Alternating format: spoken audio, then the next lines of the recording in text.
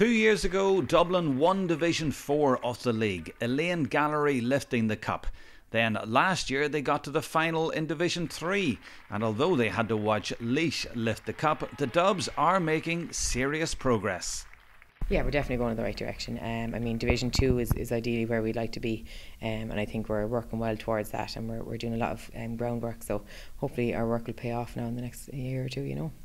When you say you're doing a lot of groundwork, what exactly is happening?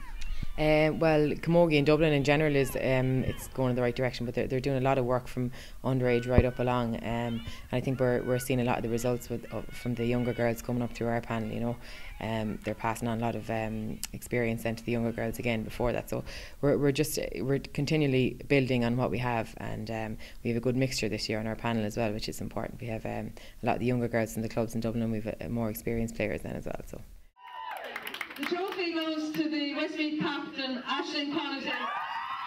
Westmeath have also won Division 4 in recent times, this from 2011 after they beat Cavan, and now they too are very much a county on an upward curve.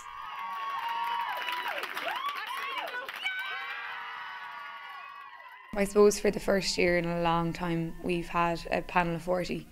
And for as long as I've ever been playing with Westmeath, we've never had a panel of 40. I think that's the difference this year.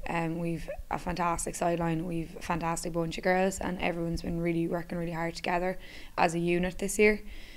So it's definitely making the difference. And how come you have such a big panel this year? I don't know.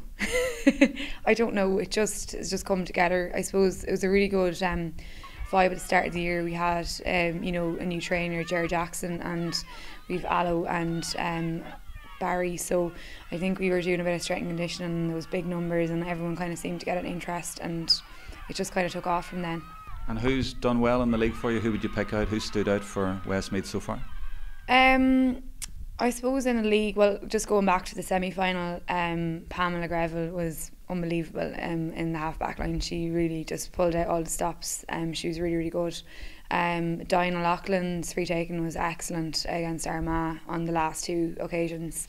Then I suppose going into the middle of the field, we've brought on a few new girls. So the likes of Ellen Tate, she's a new girl coming on. She played really well the last day. She was very impressive. And then I suppose we have the likes of Marie McCormick, and the three McCormick sisters played very well the last day. So a very family affair the last day. But yeah, no, there's a lot of new girls coming on that are playing really, really well.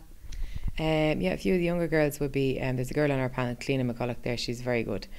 She plays with Nafina, and there is a few of the girls then that would have been playing with college and that.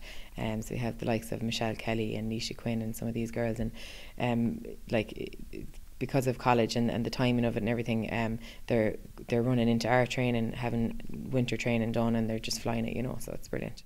So I'll probably be playing against some of my own club mates next week, but I'm sure we can manage to leave the counties aside for the 60 minutes and become friends afterwards.